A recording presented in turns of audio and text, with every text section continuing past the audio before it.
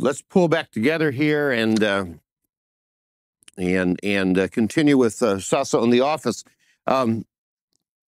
Just wanted to check. I wanted to check something over break to respond also to Brother Peter's question about Sasse's understanding of Kirche and Gemeinde. There is one place in this this essay here where he takes up this question, and he says, it will always remain the criterion for a concept of the evangelical Lutheran Church and of the ministry, whether one agrees with Luther here or not, that in the case of necessity, the congregation, Gemeinde, can appoint its own office bearer. And in fact, so far as I know, no Lutheran theologian has ever opposed Luther on this question. August Wilmar himself, the proponent of an expressly high church view of the office, emphatically agreed with Luther, even though he regarded the cases of Christians in the wilderness a fictitious borderline case. Here, Sasse is referring to Luther's letter to the Bohemians. If we don't have a pastor, no pastor to ordain, can the congregation itself call and ordain? And Luther says yes, and that and Sasse reaffirms that, but he and says even August Wilmar, who was arguably the most, quote, high church feel, page 133 in Lonely Way. But again, Sasse, I think, also agrees with Wilmar that we ought not establish doctrine on so-called borderline cases, which is, again, in some of the current debates in the Missouri Synod, you'll have these passages of Luther pulled out of their context. Luther is not talking about a congregation that is inconvenient, but he's talking about a political situation where you have a congregation of Christians who are simply cut off from the ministry, and rather than the congregation going without the ministry, they call and ordain a man from their own midst to preach and to administer the sacraments, and that's quite different from the way that we talk about, these extraordinary or emergency situations today.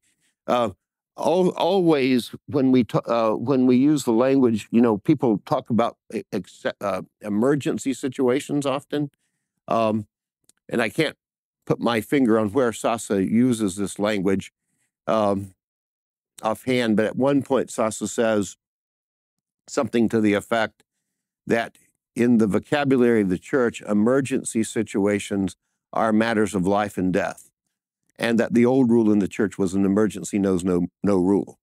In other words, if you think of it, you're traveling down I-40 and you see an accident, and you're not trained as a physician, and yet if you don't provide some kind of medical care, this guy's going to die.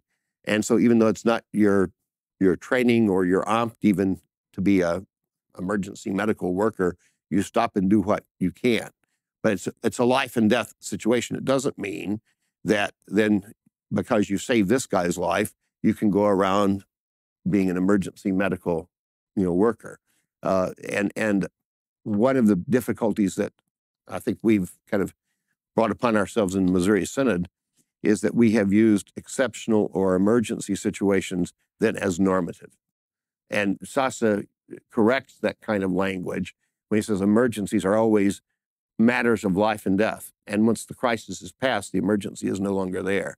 That you can't build a doctrinal practice on the basis of what might be necessary in a genuine emergency. And we just need to, I think, clean up our language there. And when we have people making that kind of argument, well, we have these emergency. Well, this is really not an emergency situation that we're talking about. There are a number of other things that Sasse does in this essay, I think, that are helpful. As I said, he comes back to the distinction of law and gospel, and that the preaching of the law is the alien work of the office, the gospel, its proper work. He writes, the more seriously we take the immutable eternal divine commandments, the more we also know that the preaching of the law is not yet the final and highest thing that has been committed to us. The final and highest task of the office is this, that we lead penitent sinners to the one who is their Savior, because he has borne the sin of the world. And a bit later in that same section, Sasse cites 2 Corinthians 5, where Paul speaks of how we have received this ministry of reconciliation and are ambassadors for Christ. And Sasse says this is precisely the essence of the preaching office, that we are there to deliver the reconciliation obtained by Christ. And so that the litmus test for any sermon is does the sermon actually preach Jesus Christ and him crucified? And if the sermon is not bringing penitent sinners to the cross of Christ, he says it's not a Christian sermon. Or to paraphrase someone else who had made a kind of a similar statement, if it was not necessary for Jesus to die and be raised from the dead for this sermon to be preached, then you don't have a Christian sermon. In other words, if you have a religious speech that works whether or not Jesus was crucified and raised from the dead, you might have edifying speech or ethically enlightened proclamation, but you don't have a Christian sermon. The necessity always of the gospel. Sasse also notes that there is that in the office, the preaching and teaching and administering the sacraments are inseparable. Again, the conjunction, word and sacrament, that there is a particular order here. It's word and sacrament. Sasse would not look kindly on liturgical innovations that begin a service with the sacrament and end with a sermon. One of the suggestions made by Dave and Barb Anderson in their worship resource magazine for Variety, that this Sunday, let's start with the sacrament and move. No, that the preaching is always moving toward the Lord's body and blood, and that the Lord's body and blood are not disconnected from preaching. Without preaching, the Lord's Supper will be misused. Hence Luther's point that we ought not come together unless there would be preaching, and that the sacrament also keeps the sermon from simply kind of evaporating into generic religious discourse.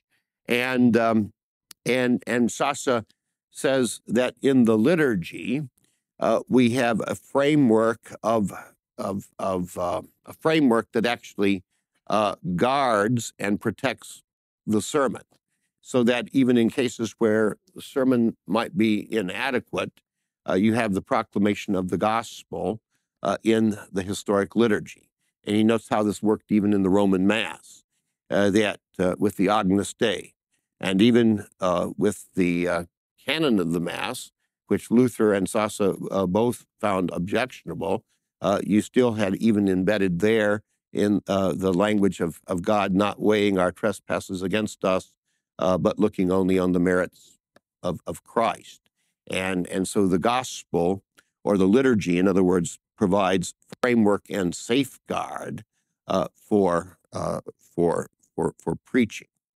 Sasse emphasizes that the office itself is one; it's singular. It's the predicant, the office of preaching, and preaching in the broad sense, as Sasse notes, includes the sacraments, and that any distinctions we make within the office are of human origin, and yet the singularity, the oneness of the office, is to be guarded. Sasse observes that when it came to the office, Luther was engaged in a two-sided battle, even as he was engaged in a two-sided battle on the Lord's Supper with Rome and the enthusiasts. So also he was engaged in a two-sided battle with Rome and the enthusiasts over the office. That the office, Sasse argues, is not the office of sacrifice, priest.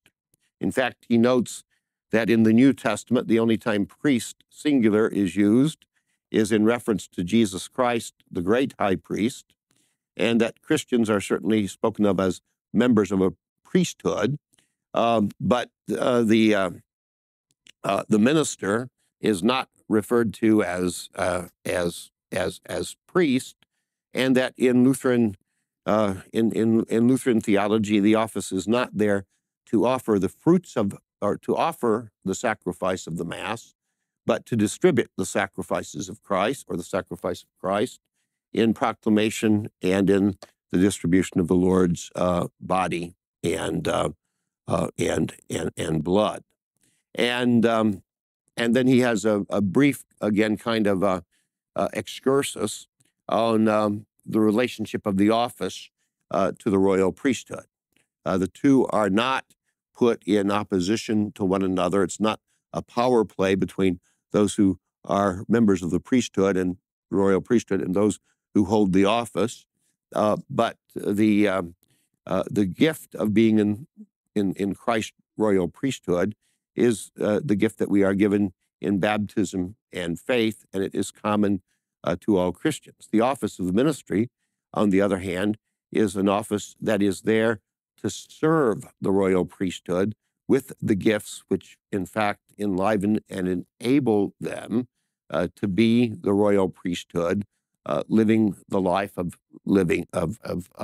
ongoing and living sacrifice. So some good material, I think, there, particularly in the way of drawing some distinctions and clarifications that often get confused. And then finally, Sasse pulls this essay together by noting how Lutherans take the lonely way, his language again, between Rome and fanaticism. Rome would see the office as an office of sacrifice, which is, again, ordered so that you have a specific class of people who are empowered now to offer the sacrifice. Fanaticism would obliterate the office in the way of then everyone becomes his own minister, his own pastor. The language of a 1974 book of Missouri Synod origin Oscar Voigt, "Everyone a Minister," is really quite a radical misreading of Luther at this point. It's like George Farrell used to say, when everything becomes sacramental, nothing is a sacrament. When everyone becomes a minister, no one's a minister. And fanaticism would see the Spirit working directly in the heart and in the lives of the believer, apart from the external word. So Luther's confession of the office is always tied up with the externum verbum, the word, the sacraments which are to be administered, and Christ has committed that to the men that he has called and ordained into the office. There's another essay that Sasse writes that I'm going to point you to in terms of the office of the ministry. Later essay he does in 1968, so toward the end of his life. He's officially already in retirement, I think, by this time, but still writing. It's on pages 335 to 372 of Lonely Way, under the title "The Crises of the Christian Ministry." And again, the timing here is significant. He's in Australia, but what is happening in Europe and in the USA 1968. In Europe. What's that? Well, the war in Vietnam, radical social upheaval. Yeah. In war in Vietnam, and it's the Democratic National Convention. Democratic National Convention here, Chicago. And 1968 was the year of the student revolts in the German universities. And this was very traumatic to the whole academic system in Germany. Helmut Thielicke tells of being in a classroom in a lecture hall in Hamburg, and students just rushed in and disrupted the lecture, and this happened all over. In fact, Thielicke had a nervous breakdown over that, and never really completely recovered. So it was just overturning, question authority. And this was bleeding over in the 60s, of course, into the church too. And so you had popular religious journalists writing about the crises of the ministry. Clyde Reed did a book, The Empty Pulpit, during that period. Remember that? And Roald Howell was suggesting that in Miracle of Dialogue that you would no longer have sermons, but just kind of groups for, dialogue. Everything was going to be made in this kind of egalitarian way. It's no accident that during this time also the push for women's ordination would come. I'm going to talk more about Sasse on women's ordination and his diagnosis of that yet today, probably after lunch. But this brought about, I think, and I was still in high school, and so was kind of insulated down in Catawba County from all of this. But as I went to college and seminary and started, reading and taking classes at seminary in pastoral theology, you had a new genre of pastoral care literature. And it typically went in the way of pastor as administrator, leader, or pastor as therapist. And when I was at Westville House a number of years ago, I heard a quaint British expression, which I used in an anniversary of ordination sermon 2 weeks ago. If you really want to insult somebody, you're as worthless as a clergyman. Because what do the clergy do? They hatch, match, and dispatch. They baptize, they marry, and they bury. And so basically the clergy, and you think of the Church of England situation, they have a decorative function. Nice to have the old chap show up, but he really just has, sips tea with old ladies, and you're not sure about his sexuality or his gender, kind of ministers third sex. That they're really, they're really kind of worthless. They don't do anything. And so there was this kind of agitation that we need to make sure that ministers are actually relevant, that they are not just ceremonial chaplains, but that they actually are productive. And so one way this happened in the 60s was the whole movement toward pastor as counselor. And the pastoral care literature that would emanate, Howard Kleinbill, basic types of pastoral care. You found kind of theological grounding for this in Paul Tillich's method of correlation, that theology needs to learn to speak the language of psychology. And so who is the pastor? What is the pastor there to do? That it's considered lame to talk about the pastor as preacher, because nobody wants to be preached to anymore, or the authority of the pastor. ministry, or pastors administering sacraments. That's just kind of a quaint liturgical notion.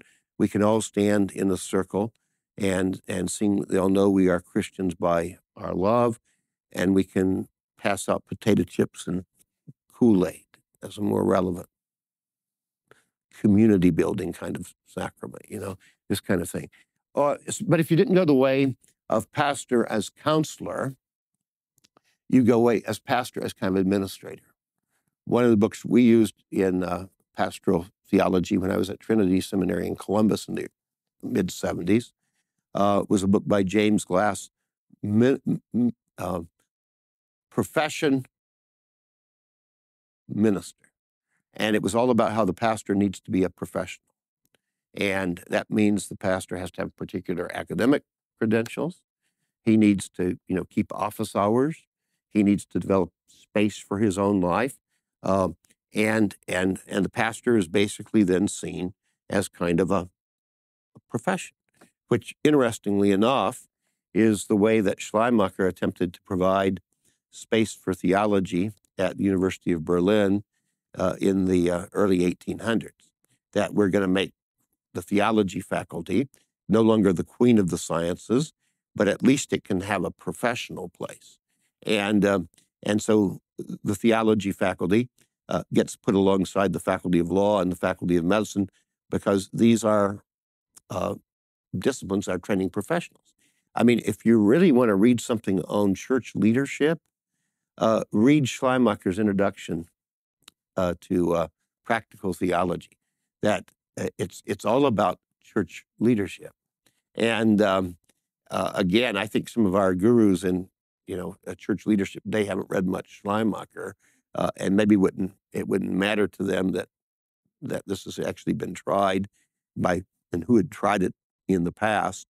But this whole kind of movement to identify the pastoral office as a professional, either leadership or therapy. Yeah. I was just going to say, in the Southeastern District, that's the heavy emphasis there. We're not even allowed to have pastors' conferences anymore.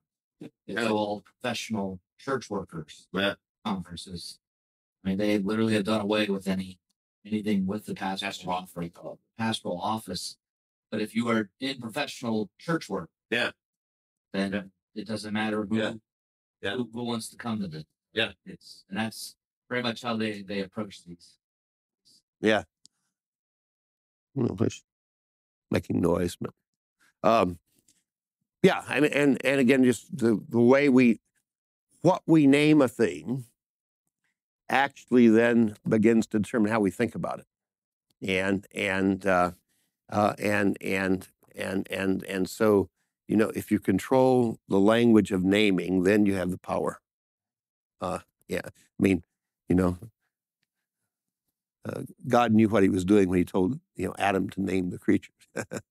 but there's a negative side of that when we then name the thing, and we can't then, like Luther, call a thing what it is, and we call it something something else. Well, at any rate, Sasse, this is the context in which Sasse is writing in Australia, but by this time, Australia is not that far behind the rest of, kind of North American, Western world when it comes to these issues. So Sasse says, when we talk about the crises of the ministry, and he's picking up on that language that was so common in the late 60s, early 70s, that we have to make, again, a distinction. He says there is a crisis that belongs to the nature of the office itself. And then there is the crisis, which is conditioned by the church in a certain age. The real crisis, the crises of the office itself, Sasse opines, is seen in the fact that God demands from his servants something which is, humanly speaking, impossible. And then Sasse gives examples: Moses and Jeremiah from the Old Testament. You think of Moses' complaint when the Lord calls him to go to Pharaoh. I don't do very well with public speaking. Or Jeremiah, I'm only a youth. Or in the New Testament, Paul, with the confession that he is chief of sinners, and with a nagging thorn in the flesh that is never alleviated. And yet, says, Paul, woe unto me if I preach not the gospel. Or the prophets, this burning of the word of God in the bones that they cannot help but prophesy. Sasse says this is the real crises of the ministry, is that God bids his servants do that which is, humanly speaking, impossible. To speak a word which creates faith. Not to argue people into the kingdom or by means of their own intellectual devices find a better and new way, but simply to trust the word which has been given them and to speak. So, Sasse says this is the real crises of the ministry. No one can understand the ministry of the word, he says, who has not understood why the Old Testament called the word a burden. And he does this nice little kind of walk through here of some Old Testament literature, where the prophets would rather not prophesy. They would rather cast the burden away, retreat, like Jonah, do something else, go in for some career counseling, find a better profession. And yet it finally comes down, Sasse says, to the words of the apostle in 1 Corinthians 9:16, necessity is laid upon me. Woe unto me if I preach not the gospel. And so the task of the office is to preach the word given in the prophetic and apostolic writings.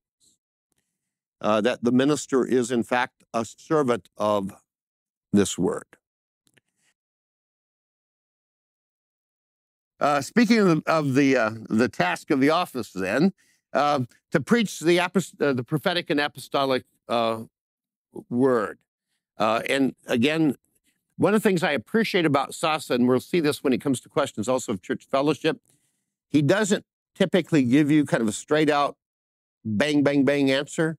He works with you theologically to get you to the right place.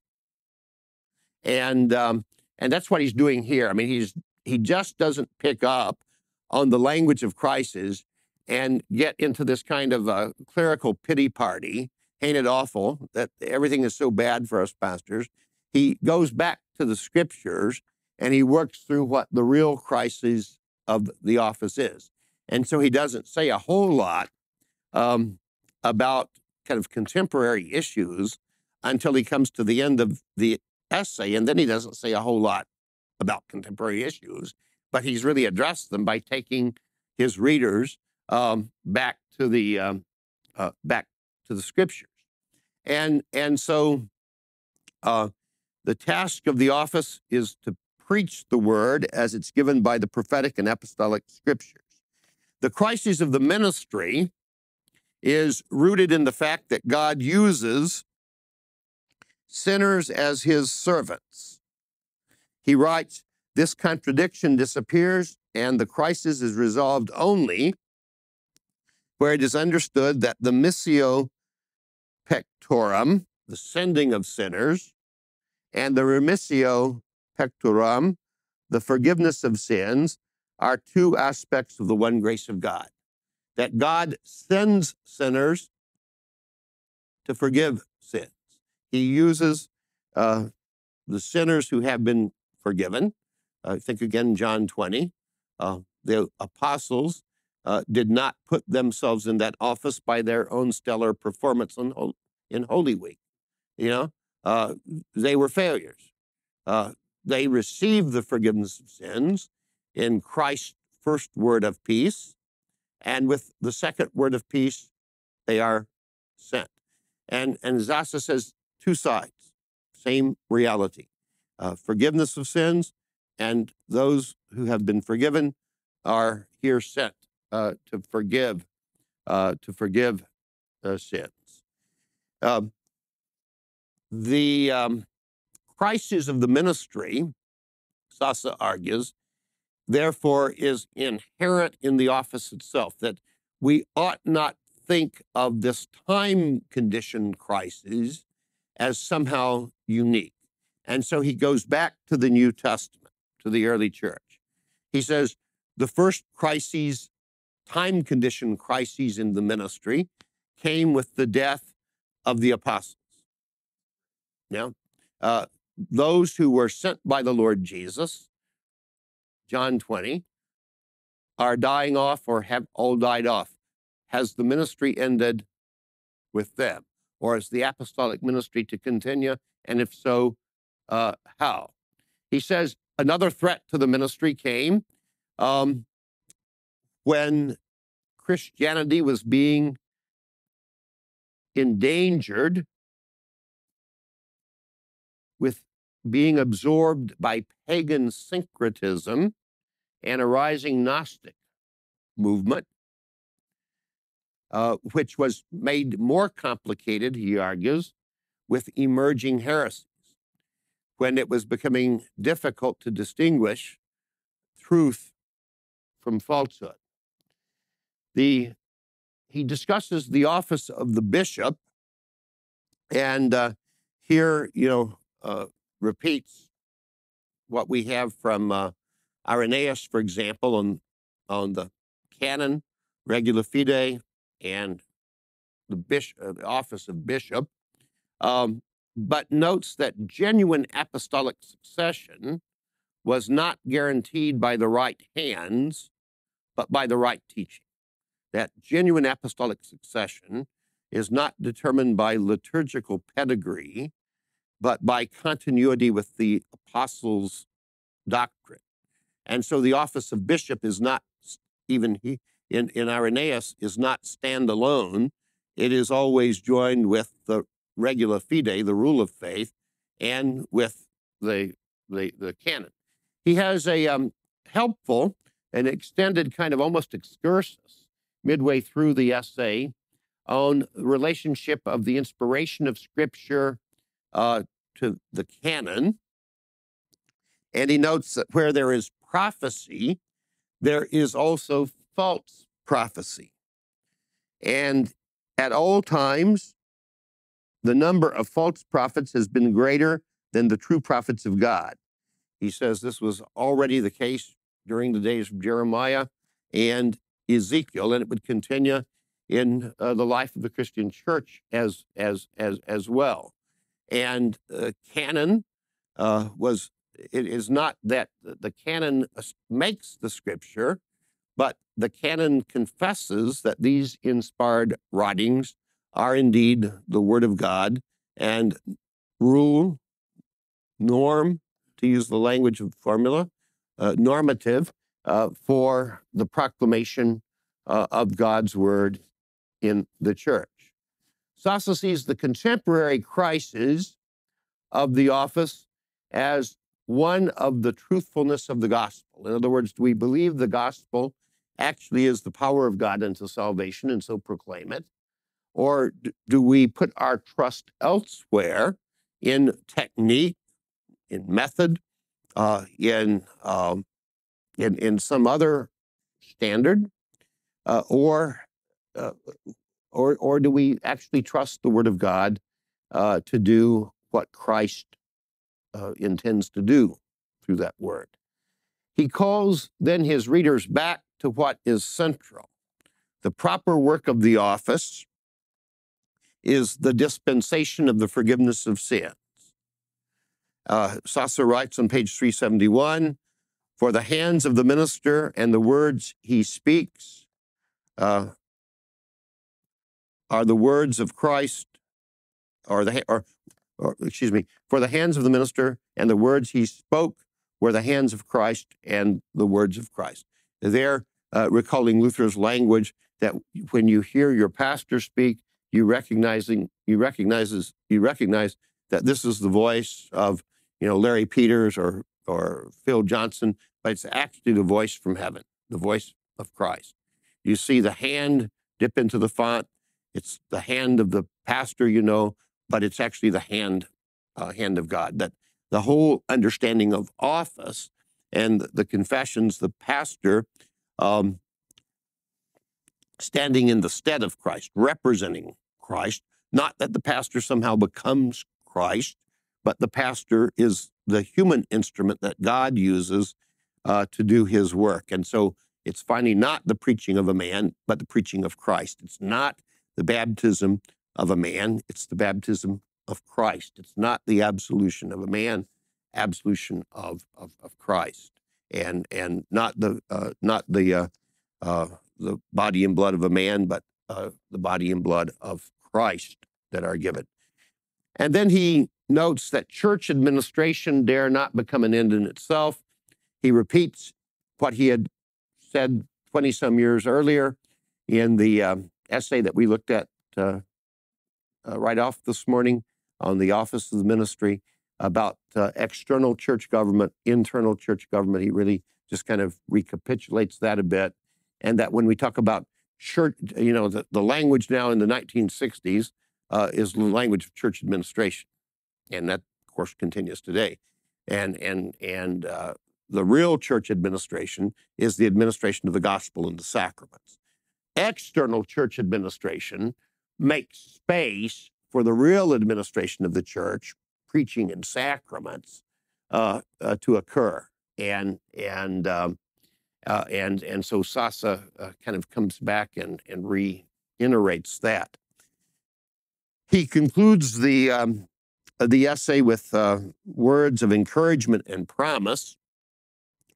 God has himself provided a solution to the crises of the ministry, and that is to be found in Isaiah 55:11. Familiar passage, the word of God does not return to him empty or void, but accomplishes the purpose for which he sent it. Sasse's point is that the real crisis of the ministry is only resolved as those who are in the office have the confidence that the words they are speaking are Christ words. He also includes some kind of side comments in the essay about Bultmannianism and the fact that you have pastors who have bought into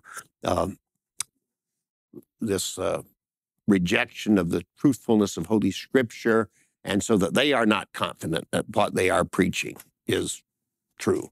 And he mentions a young pastor in Germany and a suburban congregation who stands up on Easter Sunday and cannot, with good conscience, say that Christ is risen. He says, well, you take away the content, you take away the truthfulness of the Scripture. Obviously, you're going to have a crisis, because then what do you proclaim in the way of 1 Corinthians 15, and that we need pastors who believe the truth of the gospel and then are not afraid to stand behind that gospel, or, to use Luther's language, stand in front of the text and actually proclaim it, and trust that the Word of God will do the work that he intends that Word to do. So in many ways, this little essay from 1968, especially when you think about the context when Sasse was writing, is very pointed and continues, I think, to be of service to us, so that we are encouraged and do not grow weary or lose heart, to use the language of Paul in 2 Corinthians, but understanding that we have this treasure in earthen vessels, proclaim Christ. Other comments here on this particular essay, or on Sasse's understanding of the office in general. I do want to move into two essays that Sasse wrote on women's ordination. because I think both of those again are quite timely and helpful to take a look at today. But we'll pick that up after lunch. So any questions here? Sounds almost close to the ancient heresy that the effectiveness of the means of grace are dependent upon the faith and of the pastor, maybe not his character, maybe not his righteousness, but on his conviction of these.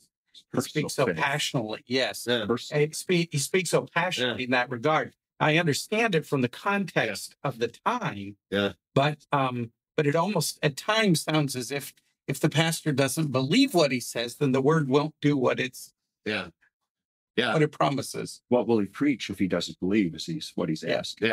Yeah. And again, as is often the case in theology, oftentimes we all move right up onto the kind of the precipice of heresy. It's like Paul in Romans. If you read no further than the end of Romans 5, you would think that Paul is completely antinomian. I mean, you have to preach the gospel with such force that you raise a suspicion of antinomianism. And then baptismally, Paul addresses the continuing place of the law in the life of the Christian.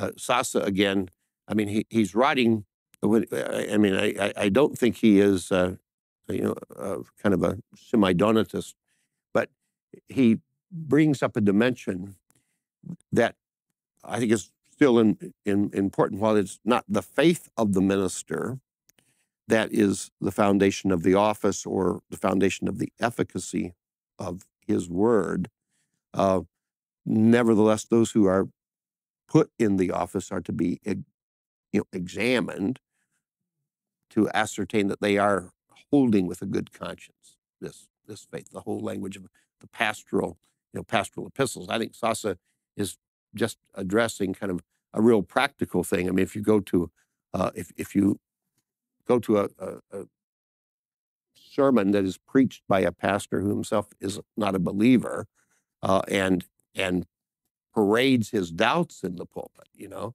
and talks about how the text, apologizes for the text rather than preaches the text, or tries to lead people behind the text to see, well, this is what the Bible says, but I don't think it happened like this.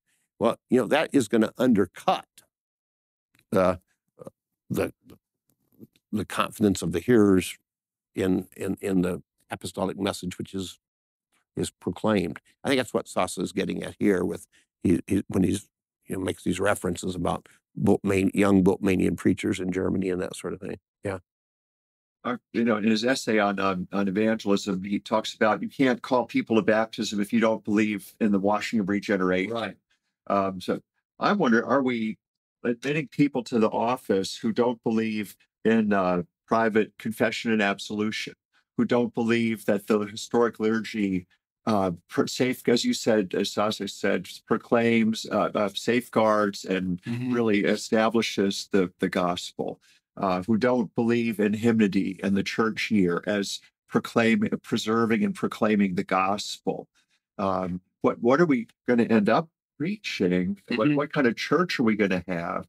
If the ministry itself has no conviction about these things, if they're considered adiaphora? I don't. That this is really. It will become a sect. Very Will eventually die. Which There's no is life to that. one of the dangers to what we have seen unfold with the barn door being open, with so many laity getting into the office of the public ministry without even understanding the importance of those very issues that he brought up. Well, quite frankly, without understanding the importance of Christ. And so therefore are not not understanding what their whole role is to proclaim Christ. Instead, they're proclaiming organization, they're proclaiming therapy, they're proclaiming feeling better, God is with me in my precious moments and devotions with him, pietism, whatever it is, but they're not proclaiming Christ for sinners. And that, to kind of get back to Paul's point, I think we need to push behind those issues, because if we simply kind of zero in on the issue, there are symptoms of something else. And my suggestion is, with Koinonia Project, that we need to start much more basically with the question, what is the gospel? See, I think we have a number of different understandings of what the gospel is going on. And unless we are in agreement with what the gospel is, 7 again, we're going to be all over the place with these other issues, and we'll be not even able to, we won't even be able to carry on a conversation, because we're using this word gospel in different ways. And that's, that's more scary for people, because it's more comforting to think that we have this great unanimity in doctrine and belief, and that we just have some relatively minor disagreements, over and against practice. And I think we need to be honest with one another in the conversation and say that, we may have different understandings of the gospel here. Well, it shows up very clearly when you start asking the question, what is mission? Right. Well, there's your litmus test. If your mission is to grow the church, you have a different mission than to proclaim the gospel to sinners. Right. So they're Exactly. Those are two different missions. Two different. Open world. Yeah. So Paul stands up in the portico of Solomon at the temple, and we're amazed that 2,000 or 3,000 people believed that day. But that's supposedly Pentecost, when there were what, 200,000, a million people there at the temple, in and out. Yeah. And only that many believed. Yeah. Those people who knew the Old Testament in and out, and only 2,000 of them believed. Yeah. That many rejected him. Yeah. I hate focusing on the rejection and that we're beat up all the time. But let's keep in mind that this is something that we do have to keep at. Sasse is just so wonderful to build us up. Yeah. And again, we're not really working with this little evangelism essay much here, but it parallels us, and especially his part on what is really the power behind the evangelism. It's the gospel. And the question then lies in as well pertaining to the seminaries, because I know with my own experience in my circuit, there's sort of these generational gaps between myself and pastors who were at different seminaries at different times and so forth. And there are different interpretations of how they will proceed to talk to me about what the gospel is and where I'm coming from. And I mean, the way I've kind of approached that is what's been done has been done, and what's been taught has been taught. But how with the seminaries, is there a unified approach to this idea that both institutions are sending out, men who look at anything from mission to gospel to however it is in a unified sense, not this idea of well, we kind of are fractured and have our different opinions and views because we had different teachers. Yeah, I mean, I wish I could give a clear-cut answer to that. I mean, you've got,